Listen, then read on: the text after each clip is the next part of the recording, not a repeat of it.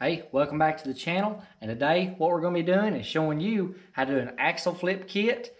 Also, take your bolt out of your leaf, flip your bolt for your lineup pin, and put that axle on top of your leaf springs.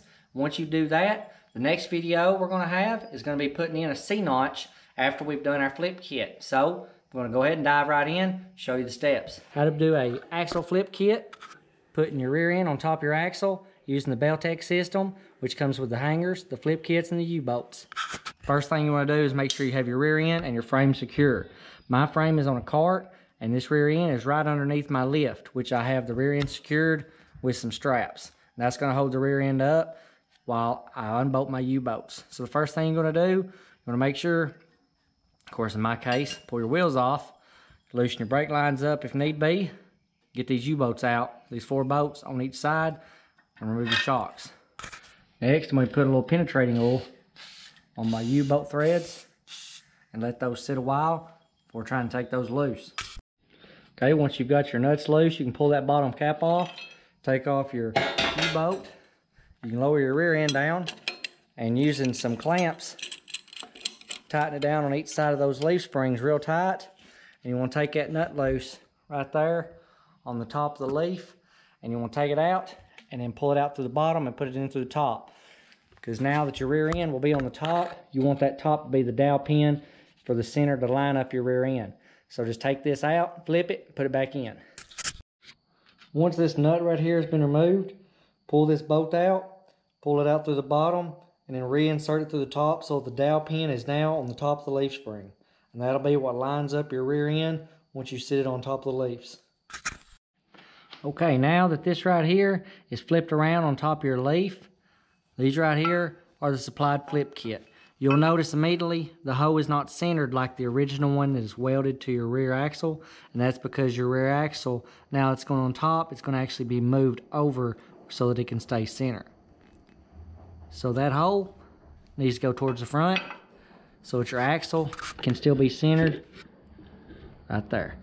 This bolt right here is slightly pivoted, so where the rear end would have been here, now it's going to be up here. So it's going to be moved back further. So the hole needs to go towards the front, and then you can get your rear end, raise it up. And I'm going to slide it right over.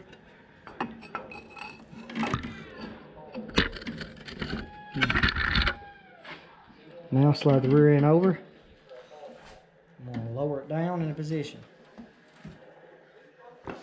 Now them tabs right there that you see right there, those tabs have to go up and underneath the original purchase, and that helps line it up. So just slide her over, and then let it down.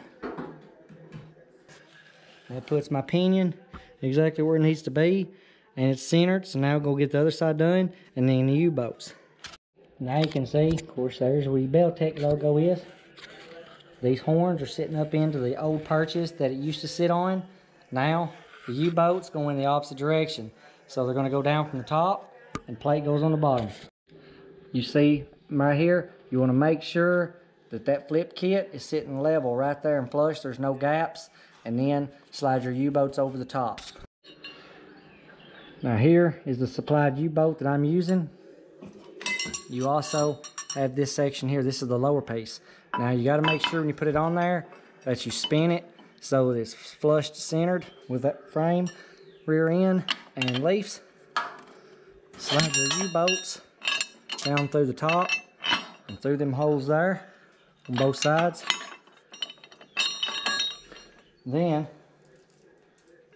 get your supplied washer and your supplied nut, and put washers and nuts on all 4. Okay, that's all it took. With them right there tightened up, the rear end is now on top of the leaves. We have 7 inches of drop, which was the flip kit and the shackles. So that's all it really takes. Now this is the same on any vehicle that has the leaf springs and has the rear end on top or the bottom.